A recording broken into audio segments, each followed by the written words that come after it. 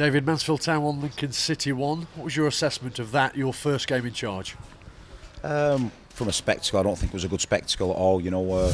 At times we got involved in, sort of a basketball match with them, and you've got to retain the ball better against them sort of teams, them direct teams, because if you keep giving them the ball back, they keep shoving it down your throat, they keep coming at you, and and you're susceptible to the goal we conceded, and we dropped too deep later on in the game. We dropped too deep, and then dealing with Reed when he's on your 6-yard box becomes a problem. The lads dealt with it, if I'm being honest, for 8 to 9 minutes, and the crucial bit is dealing with it for 96 minutes, and we didn't. So disappointed I've not been able to give the fans the home win that I really wanted to give them, and the 3 points. But we've got work to do on the training ground, and look to improve the way we play.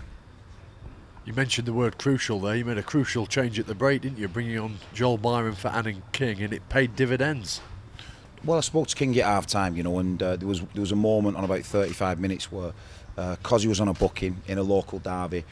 He ended up running alongside one of their players, and I spoke to him about it at half time. He didn't want to get sent off, and he kept his discipline, which was good. But I just felt as though second half, it was probably hotting up a little bit.